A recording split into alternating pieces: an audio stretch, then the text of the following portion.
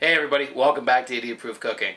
Now I know I said that I would very likely not be keeping to a regular schedule over the next week or so, but fortunately I have a very awesome wife who is super cool with me still filming my YouTube channel after she gave birth. Now I really wanted to thank all of those people that left very nice comments about the impending birth of my son on the channel. I'm very happy to report that my wife gave birth to a very happy, very healthy 8-pound 4-ounce little baby boy, and we're stoked.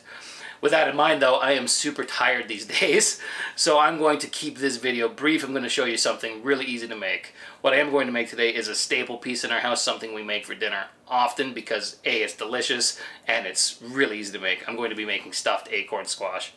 So without any further ado, let's get into it and I'll show you how to make this awesome dinner.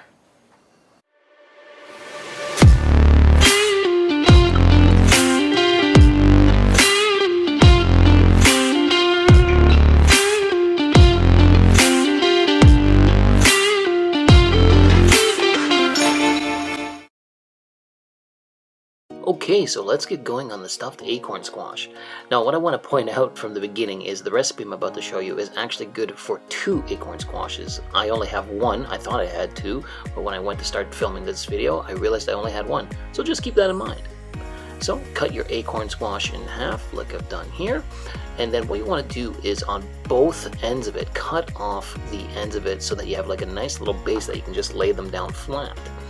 Then get yourself a large spoon and start pulling out all the seeds from the inside. Might take a couple passes with the spoon to get it nice and clean, but you don't want any left over.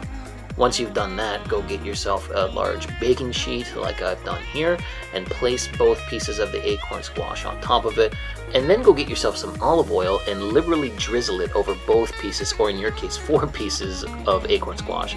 Up next is get some kosher salt, put a generous sprinkling on both pieces, and then a few twists of freshly ground black pepper. What you'll want to do then is preheat your oven to 400 degrees Fahrenheit and bake these for 40 to 50 minutes until they come out nice and soft. And while they're baking, let's talk about what we're going to stuff the acorn squash with. I'm going to be using 1 white onion, a stalk of celery, and a red gala apple. What we're going to want to do is dice these up finely, starting off with the onion, and then the celery. Now what I'm doing is splitting it into 4 pieces to cut it up nice and finely. Once that's done, throw it in the bowl alongside the onions. And then last but not least, get your red gala apple and dice that up as well. You're going to want to use the whole apple for this. Again, throw it into the bowl, and then what I will do is I'll just mix them all together with my hands like you can see here. Now let's head into the kitchen to continue working on the stuffing for these acorn squashes. Alright, so in the kitchen, heat up your cast iron skillet or a non-stick pan if that's all you have, that works fine too, and lay down some olive oil. For the meat, we're going to be using 3 Italian sausages. That's what I'm using. You can use, 3 or 4, just really suited to your needs. I think 3 is fine for this.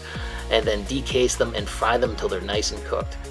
While the sausage is cooking, in a separate pot, boil some water and then pour in 1 cup of white rice and cook that until it's, nice and fluffy.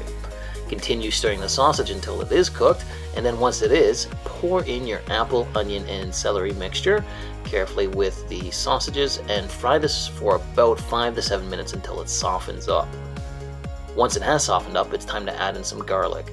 Now I'm going to be using 4 cloves of garlic. I've said in a couple of videos now, adjust to your tastes. If you like things more garlicky, add more cloves in.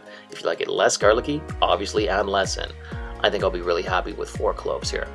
So once those are in, stir it around in the mixture for about a minute until the garlic gets nice and fragrant, and then it's time to add some spices in. So I'm using some fresh rosemary, just a few sprigs of it, just to add a slight taste of it. And then I'm going to add in about a tablespoon of dried powdered sage. I think that's going to really complement this flavor really nicely.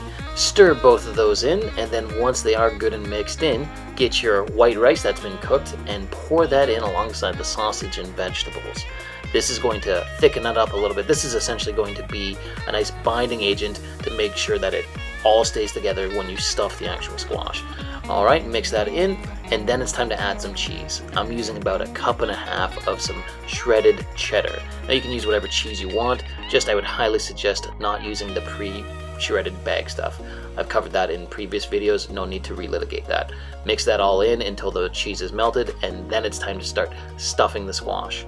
Now, they've cooked for about 40 minutes in my oven, and as you can see, I've inserted the fork, and they're clearly very soft. That means they're ready to go. From there, the process is pretty self-explanatory. Get yourself a spoon and start stuffing the acorn squash. Now you'll want to make a nice little pile in both of them like I've done here. Now what you'll see is there's a lot left over, and I covered this in the intro. This recipe is intended to stuff 2 full acorn squashes. I only had one at my house though.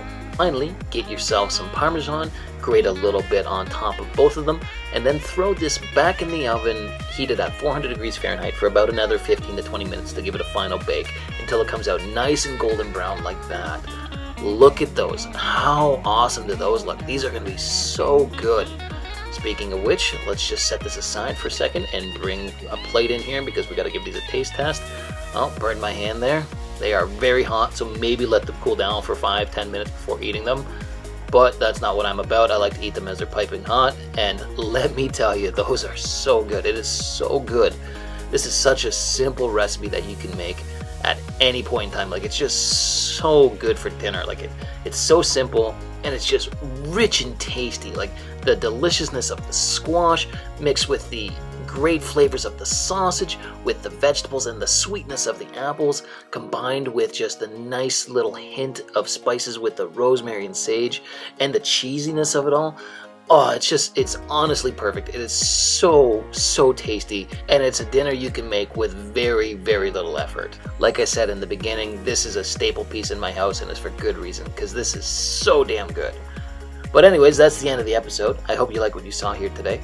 If you did, why don't you drop me a comment, like the video, or even subscribe to the channel.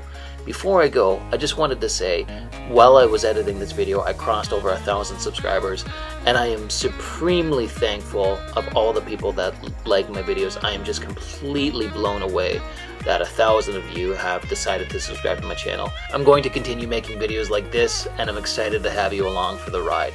So once again, just really thank you for subscribing. I really appreciate it. But anyways, we'll catch you again soon on Indie Proof Cooking. Thanks for watching.